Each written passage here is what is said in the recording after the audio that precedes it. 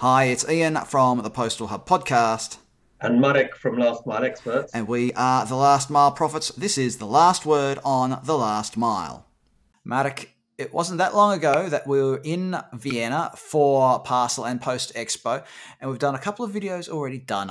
We've published a couple of videos already about who we saw, who we spoke to at the expo. And we also took the time to speak to some of the electric vehicle manufacturers. Marek, before we go to the interviews, any quick comments on what's happening in the electric last mile at the moment? I think it's a real big deal at the moment, Ian. And, you know, if you think about what we would have seen 15, 20 years ago, there'd be almost nothing, partly because there weren't too many electric vehicles. But you know, if we were to discuss the stands, I would say that if it isn't lockers and it's EVs or some kind of ecological transportation sort of mode that's represented. So there were a lot of EV players. We visited two, and I think there were two interesting ones. Well, we might go straight to the interviews we did now with Kyburz and with Paxster, and then we'll have a bit of a chat after we've had a look at those videos. So here are interviews that we recorded at Parcel+Post Expo. We're moving on from lockers to some very smart vehicles, and I'm at the Kyburz stand with Wilfred, and he's going to tell us some real novelties in terms of what they've been offering this year. Hello Marek, thank you. We are offering this year one new vehicle which is kind of innovative. It's an e-bike, which it doesn't look like because it has 4 wheels and it can carry up to 500 kg.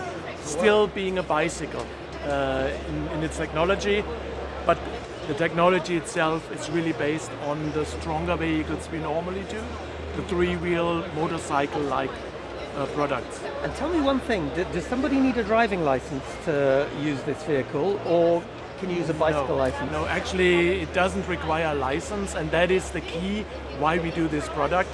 Many posts in Europe, not all, are basing their delivery on bicycle logistics, and they don't want to go into scooter or moped infrastructure. They want to maintain the bicycle logistics, and that's why we have developed this one with the capacity of a large scooter, but still being a bicycle.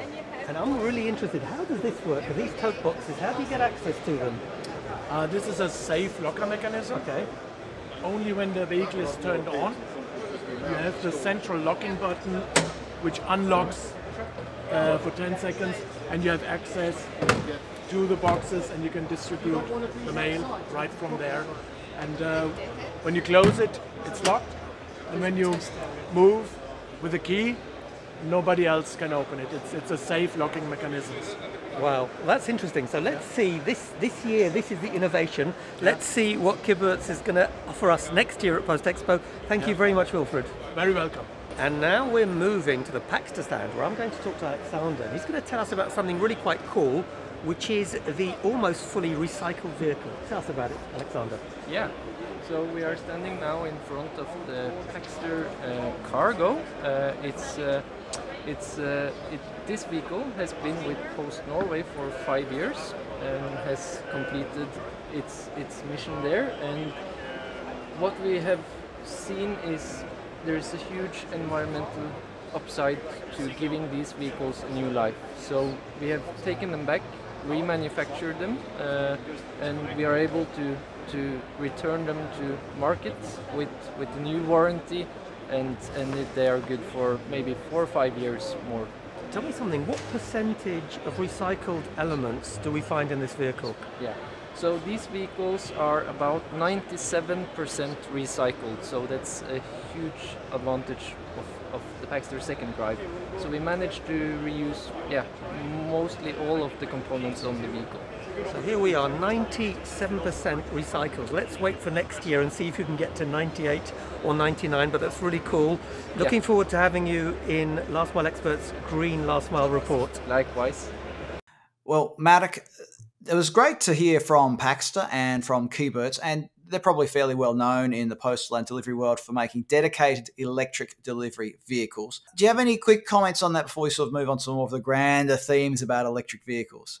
Well, I think, what I quite liked was that the guys from Paxster are seeking to, should we say, repurpose old vehicles. So effectively use recycled vehicles to give them a second life. Very topical in e-commerce generally. But I think it's great because a lot of the materials can be reused. And I can't remember, Ian, do you remember what percentage they said of the materials? Was it 90? Oh, gosh, it was 90-something percent. We'll put it down here somewhere. I know that also with Kyburz, some of their parts can be reused. And what these companies are talking about is almost like a step towards the idea of the circular economy, where things aren't thrown away at the end of their life cycle, shall we say. There's a way to sort of renew them and make them into something new or useful, etc. If we look, though, sort of at the bigger picture here about electrification of the last mile, it seems to me, Marek, that we've got a few dominant themes when it comes to the style of vehicles. You've got the likes of Kyburz and Paxster, which have got those dedicated electric vehicles. You've got the manufacturers like Mercedes, Daimler, and the like, who take, I think I've got this right, a regular drivetrain vehicle, diesel, petrol, whatever, and they basically convert it to electric. What do you think about these trends, Marek? And when you're looking at fleet management and when you're making choices as a fleet manager about the future direction of your fleet and what kind of mix of vehicles you're going to get, what are some of the questions that fleet managers ask themselves? I would say it's a really good discussion point. What is better? Because on one hand, with a repurposed vehicle, you're getting proven technology which is adapted. And of course, the question there will be, how good is that adaptation? And you've got sort of various examples. So you've got an example of a standard vehicle, like a Nissan NV200, or the Mercedes vehicles you mentioned. And then you've got the sort of things that, what are the guys called, Voltia from Slovakia will do, whereby, they'll get that vehicle and make it even bigger in terms of the cubics, but fundamentally it's the same thing. And then you've got things completely different, which is the Paxster, the Kyburz, etc., where from the very beginning, it's a vehicle that's been designed, dedicated to serve the last mile. I would imagine that, Ian, if I had a choice, the dream scenario would be to put the two together. It doesn't really work that way, does it? We discussed earlier this year about the US Postal Service and how they selected their vehicle, and their new vehicle, their long life vehicle, whatever they call it, was basically an internal combustion engine powered vehicle. And electric version was, I don't want to say an afterthought, but didn't seem to be the big part of that order. And it's since turned into a political issue in the USA because, well, it's the USA and the US Postal Service has become highly politicized over the last couple of years. So it's interesting that they take that approach of having those custom-built vehicles generally, instead of doing what a lot of other fleet managers do, which is just buy or lease or whatever the case may be, vehicles that are ready available. Then I think what we need to talk about, though, Marek, is Amazon, because what Amazon is doing in designing its own van with Rivian, starting from more or less from scratch to build the electric vehicle. So there are a variety of different approaches. I'm not sure, though, Marek, you can say that one is necessarily right or wrong. In part, it depends on the size of your fleet, doesn't it? I think you're right. And Amazon loves to reinvent the wheel. So it's very Amazonian. I remember when we were setting up the last mile, they weren't really interested in what you did from experience. Let's reinvent, let's make this really cool, really smart. So, but I think probably the reality is that specific use cases and opportunities will indicate what's best. So if you have a vehicle that actually happens to be a non-EV, that happens to be very good in terms of the vehicle shape, the shall we say, loading characteristics and user friendliness, and it's well positioned to add an electric engine to, well, that could be a bit of a no-brainer, but that won't always be the case. So I think it really is, in a question of case by case, what is available, what's right.